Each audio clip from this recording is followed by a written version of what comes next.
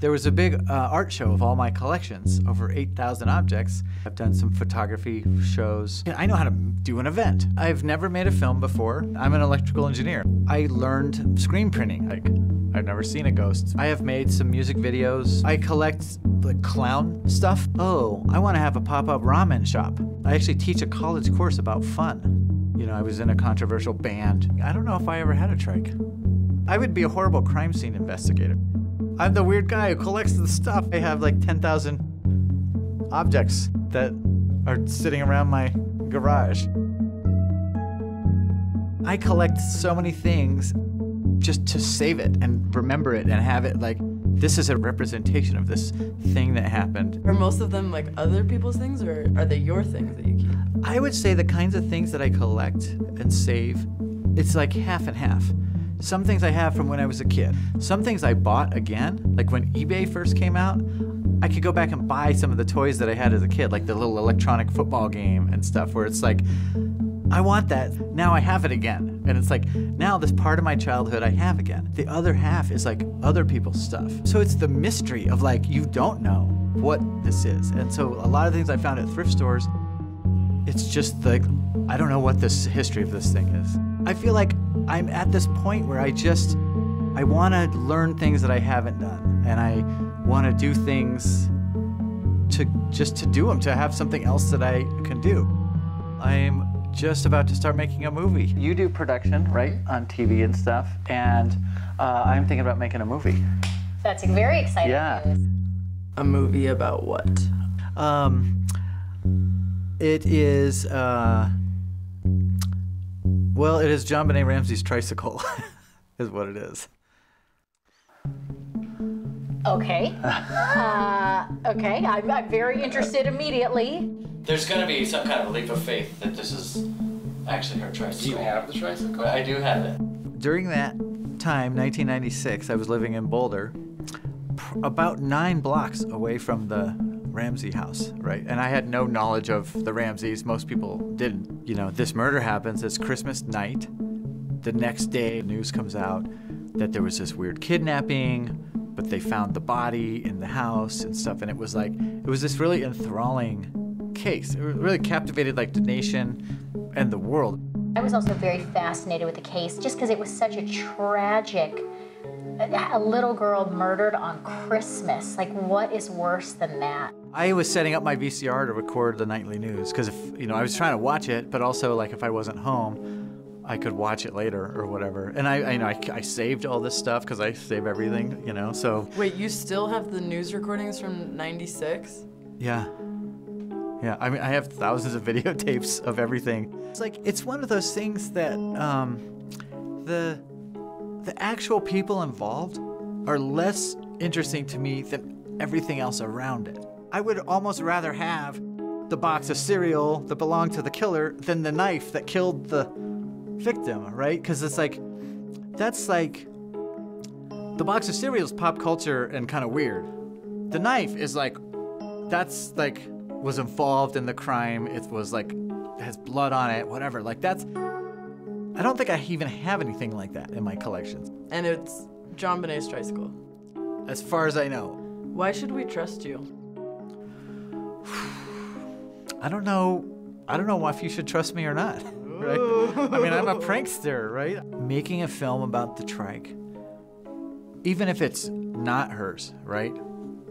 Even if I was lying and said like, you know, I got this trike at a thrift store, I'm gonna say it's JonBenét Ramsey's trike and see what people think. Yeah, I maybe wouldn't even put that past myself, right? This is a thing that I don't remember any pictures of her riding it or video footage or whatever.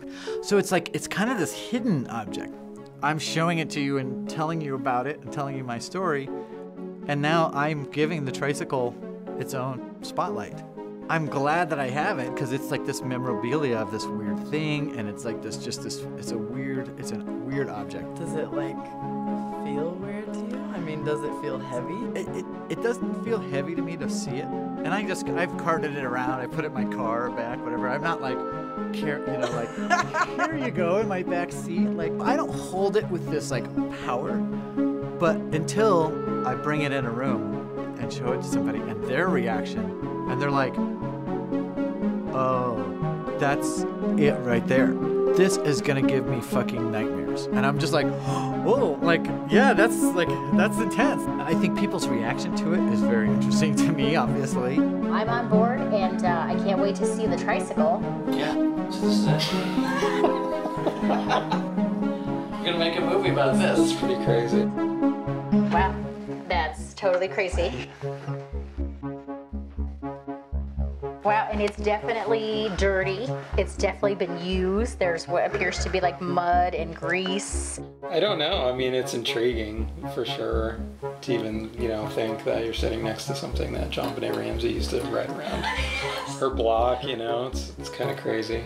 I don't hold it as some higher power of, you know, like energy as much as it's just like, yeah, this is a cool, weird phenomenon that like I have happened to have come across. I want to take the trike to some psychics.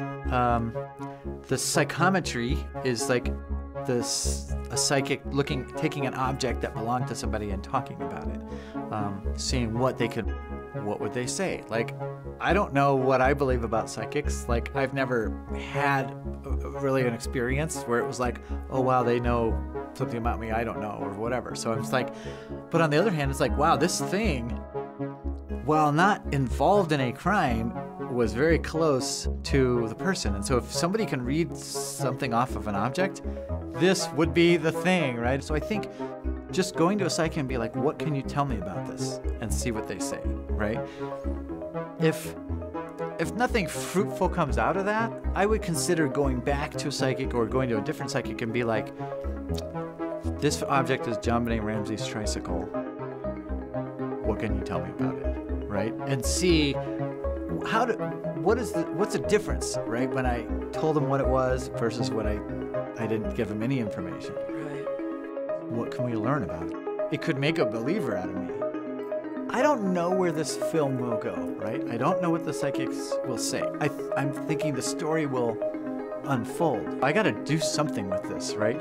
This has been sitting in my garage for however many years. This 20th anniversary rolling around, and it's like, it's popping up again. I feel like kind of like now is the time. What if you put it up for auction, right? There's like this thing that is like murderabilia or whatever. Like maybe somebody wants to pay money for it. Like what's the trike worth? I don't know. So maybe this film ends in an auction. Yeah, and it's like, I don't want to get rid of it, so maybe not. What is your goal with this film? The guy who has JonBenét's Tricycle is making a movie about it. Like, who's interested in that? Just the word JonBenét's trike, right? It's like, that invokes, right, something in somebody's head. So if you take this to a psychic and it solves a murder, if that's a thing that can happen, what do you do next? I mean, what if you solve this 20-year-old mystery on this film? That would be amazing. Like, that wasn't my goal, but also it's like, if I can help this in any way, like, I would love to. It's a story, right? And it's still being talked about, and that's why I'm making this movie, is for one, I mean, yeah, maybe I'm jumping on a bandwagon here of like, it's still being talked about, like, I want to have my say in it or whatever, but really it's just like, why is this still being talked about? It's like, it captivated the nation for some reason. It's a big story, and so I'm a little part of the big story.